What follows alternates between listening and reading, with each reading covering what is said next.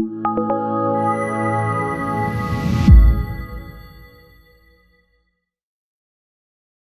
everyone, this is Chris, an instructor with Scuba Nights.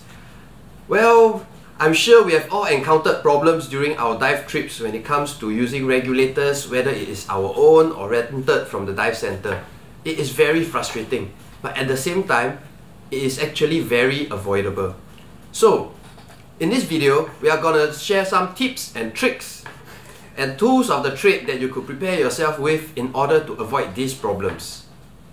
Especially during this period where you are actually staying at home, you can just take out your gears and just do a quick check on them. From leaking gauges to free-flowing regulators, we as divers have all faced it before at some point in our diving career. So, we are going to touch on the first point, which is sand.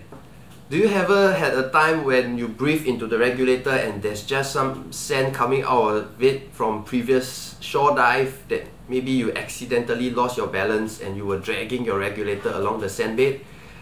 At times, a proper rinse doesn't cut it when it comes to really getting out the fine sand from your second stage. So here's a quick tip on how to actually get it out. So this is a second stage, and today we are actually using the Aquatech second stage. So for most second stages, what you do, you have to unscrew the cap. But some second stages, there might be a pin somewhere which you might have to remove before you can actually remove the top cover. So now I will remove the top cover. So once it is removed, you can actually see that there's a diaphragm here. So what this diaphragm is used for is actually to prevent water from going into your second stage. I'm sure most of you have had times where you use a rental regulator and there's water leaking into it. So this is actually the guy. One, it could be sand around the diaphragm, allowing water to go in. Either that, or the diaphragm is actually broken. So what we'll do is, we just remove this together with the cover, we wash it, rinse the inside of this to clear off any sand or any salt sediments, and when you're done, you can easily just put it back. So you put it back, just make sure that you don't lose any parts and everything is back in, otherwise you might have a defective second stage. Alright, so now, number two, another common problem that we always face is actually a leaking gauge. I'm sure a lot of you, especially when you're using rental regulators, what you experience is when you go underwater, you'll see bubbles coming out from your gauges. So actually, it might seem like a big thing. I have to replace the entire gauge. But in actual fact, for this, we can easily actually service this as well. So what we do, alright, for gauges with a rubber cover around it, alright, you have to remove the rubber cover, and inside what you will see is actually something like this. Alright, so what you need for this is actually two adjustable wrenches. Alright, so what I will do is, I will fit this here at the bottom, and then one at the top. Okay, for those regulators that you have been using for a long time, it might be a little bit difficult for you to open it, but you will need some strength. So I will open it. Alright, I will just twist it until it's loose, and then I'll just screw it open. So we'll open this up. Alright, so what you will see is actually this little thing here, this O-ring here is actually the key to a leaking gauge. So if you see here, alright, there could be various reasons. So the first thing you have to check is this O-ring.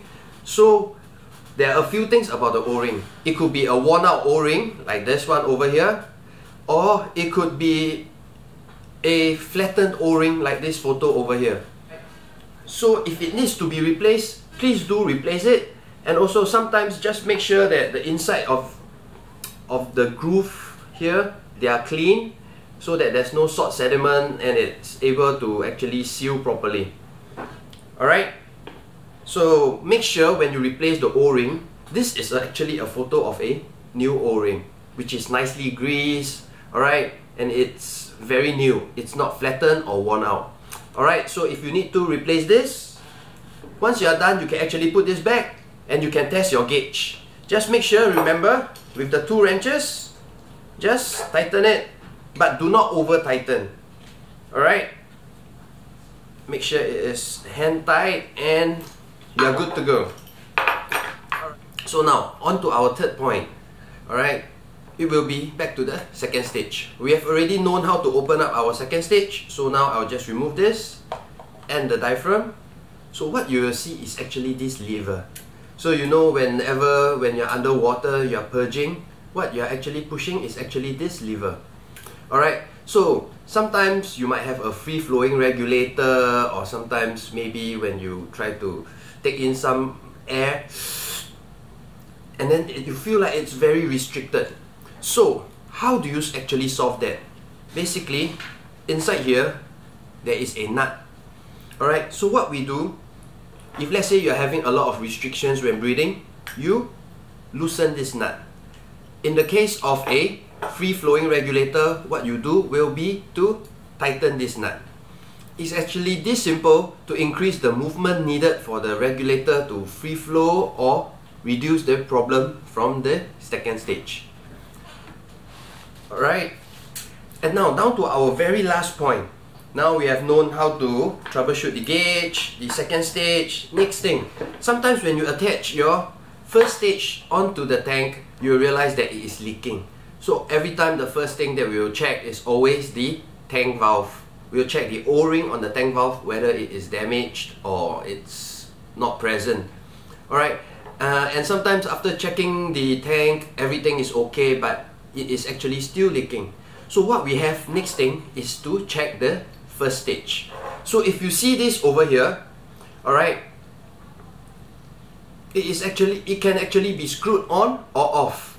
Alright, so for this you actually need a wrench, adjustable wrench. Alright, so right now what I will do is I will loosen this.